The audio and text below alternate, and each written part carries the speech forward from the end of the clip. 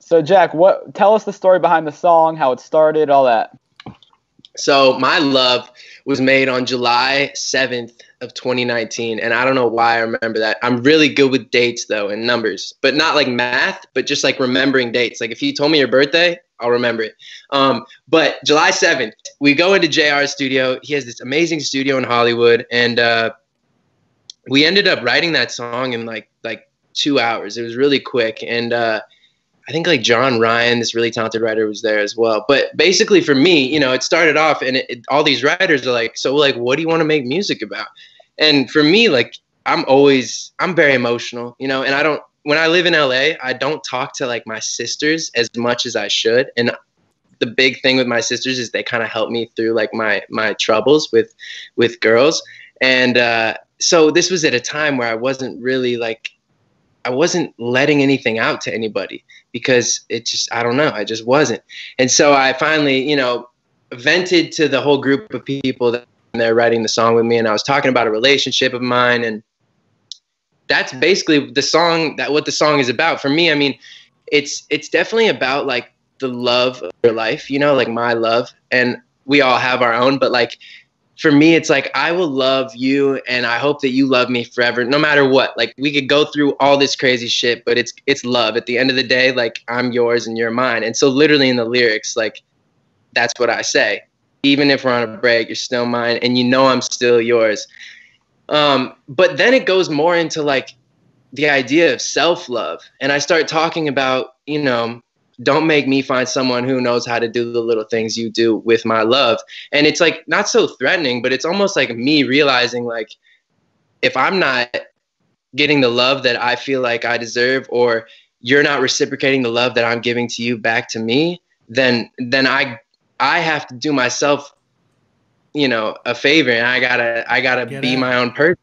And so those are the two feelings, and it's almost like contradicting feelings because I'm saying that I love you no matter what, and I'll be there for you no matter what. But that's something that you say, you know, to the love of your life, and you really mean it when you say it. But then reflecting on it, you're kind of like, well, hey, I'm still me. Like I have to watch out for me. This is my life, and no one else is going to watch out for me. So I got to make sure that I'm, you know, being loved the way that I want to be loved. And so that's what it is. It's like kind of, it pulls you in two different directions, but that's what it is for me. What does the record mean for you in your life then? Is it a closing of one door? Like, is it like officially moving on from something? Like what purpose does it serve for you larger than just a song to put out into the world? Gosh, dude, I don't even know how to answer that. Like, because I don't even know, like in my love, like, it's all over the place, dude. It's like, it's constant, you know. That's why I don't love to talk about it, because it's like one day it's this, the next day it's that. Like, and I don't even know what to say. I feel like I'm going to talk myself into a bad place here, but it's like, it's just love like that. Like, I see, this is where I need Jack J. Like, right? He's like, yeah. So this, God, he'd be in this instance. For me, it's not necessarily an accurate representation of like directly where I'm at in my personal relationship with the person that I love. But in general, like if you look at the whole year, you know, past year of my life, it's for sure accurate. You know, it's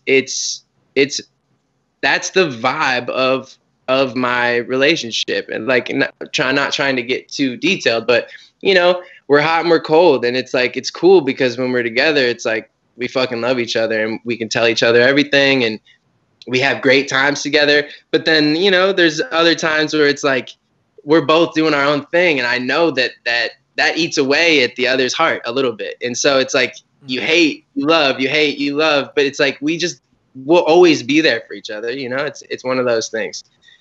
Wow, you did a great job. Was that okay? Like, you're great. I would say there's the lyric, "You got a new man, but I know it's me you're missing." How does that make you feel when you see an ex with somebody else? Oh, bro, it fucking breaks my heart into a million pieces. Like, it sucks, but at the same time, there is like a little bit of maturity that comes, I mean, obviously with just growing up, you know, and you realize like, okay, like at the bottom of everything, at the end of the day, no matter what, like, isn't the point to be happy, right? And so if I'm happy and this person's happy and we're not together, then is that such a bad thing? You know, it's like if we're happy, that's the goal. Like that's what I want at the end of the day. And that takes a lot of like maturity to be like, you know, I just want you to be happy. Like younger me would be like, no. I want you to be with me. Like, duh. Like, but no, like you can't control someone else, and you have to live life and let life happen. And it definitely, you know, I would never lie and say like, nah, that shit don't faze me. I got a million girls. Like, no, I'm not like a rapper, but, you know, it hurts. And it's like, that's just like a vulnerable part of life that you have to accept. And it's like, who knows who is going to end up with, but, as long as like, I feel like that person is being treated well by whoever they're with, then that makes me happy, because I want to be happy, and I want them to be happy. Now, in the opening line, or somewhere in the beginning, do you say, as long as we don't cross that one line? Yeah. What does that mean? Dude, I have no idea. I actually have no idea what that line means.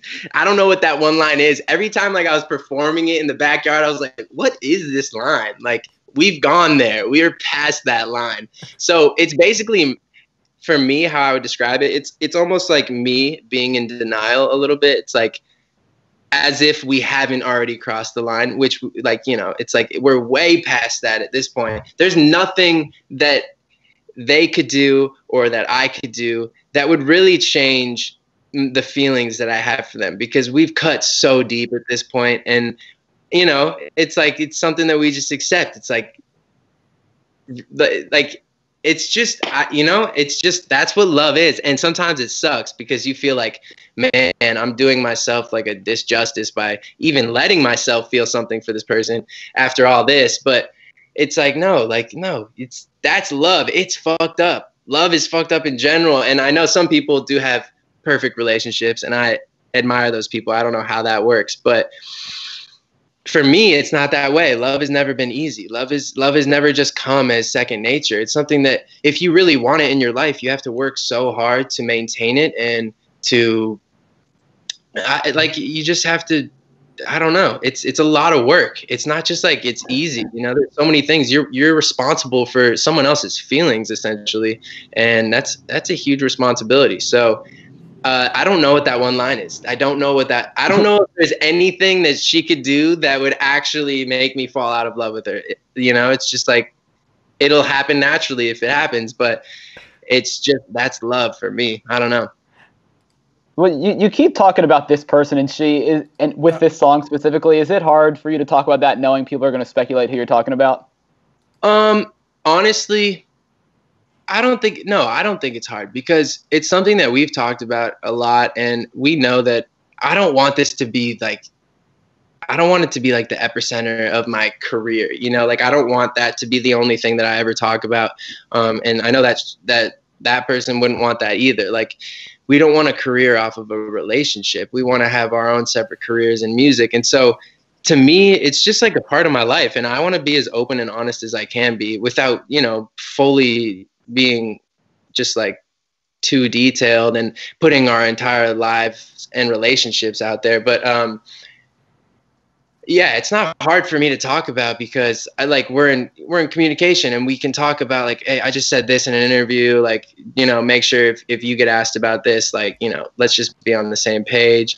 And so that we're completely cool with that right now. And yeah, it's not hard. It's like, I feel like it's so awkward when you like obviously are avoiding it, which was like the way I was handling it for years, because we just had a messy thing. And even still, like, I'm not trying to like drop a name, but you know, like, it's obvious. And so I'm not going to try to hide or run from that. That's a part of my life. And I made that extremely public, you know, on my own. And so I can't expect people to just like never ask me or completely avoid every question that's ever driven towards that thing. You know, I gotta just be honest, you know, like I said, without revealing like every little detail.